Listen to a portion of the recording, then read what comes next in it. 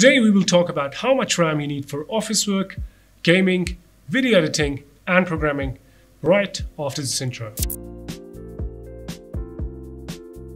The RAM allows you to run a variety of programs simultaneously. Now, the budget computers normally comes with 4 GB RAM.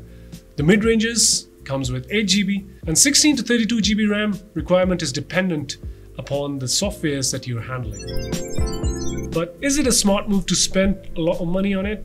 Well, let me put down a few scenarios for you. The moment you log into your Windows, you'll see your memory hijacked, and that's because your operating system is using quite a lot of part of your RAM already.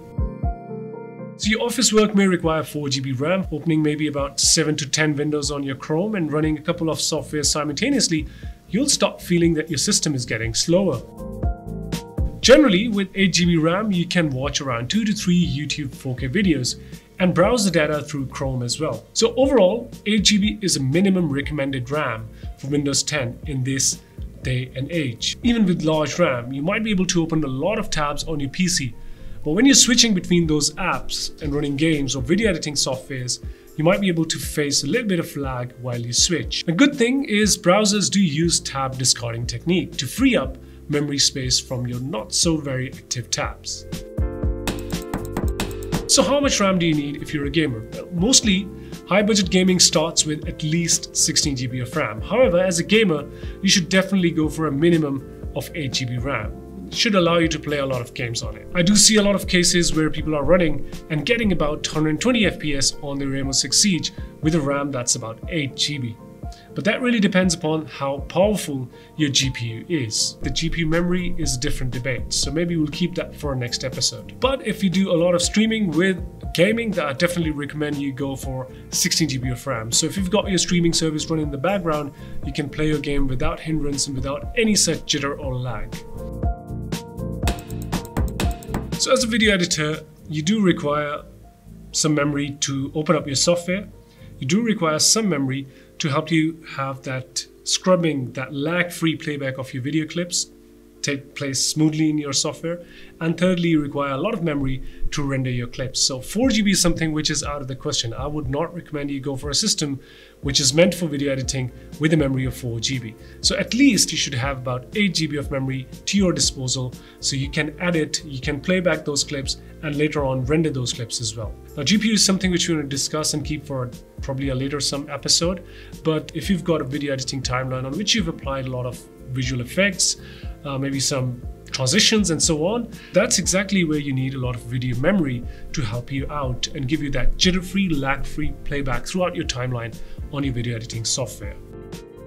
If you are a professional video editor, you should definitely go for at least a 32 GB of memory. As a standard, normally the video editors professionally are using about 64 GB, 128 GB RAM minimum in their systems, and that's because the high demand of 4K video. You see, if you're doing a lot of video editing that doesn't require you to render 4K clips and you're just doing 720p or 1080p, then 8 GB or 16 GB RAM at some point would also do the job for you. But if you're expecting to go for something like 4K editing, 4K playback, and 4K rendering, then you should at least think about going with 32 GB of RAM. And if you're going for 64 to 128 GB, that will last with you for the next 3 years. Similarly, if you're a professional composer and you do a lot of music mixing, then you may require 64 GB to 128 GB RAM. That's because you got a lot of tracks, probably 100 and 120 instruments that are working side by side on different lines, and you're picking up all of those musical tracks simultaneously to make that single beautiful music. Being a programmer, nothing comes with a tag that says, here is the best laptop for programming.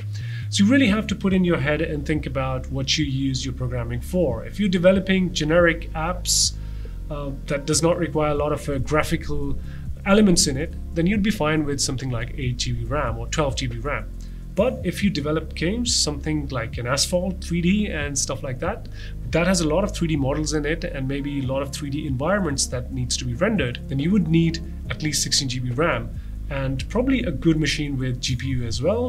So in a nutshell, in this day and age, you should at least go for 8 GB RAM. If you can, go for 16 GB RAM because that's something I recommend for extensive laptop or PC usage.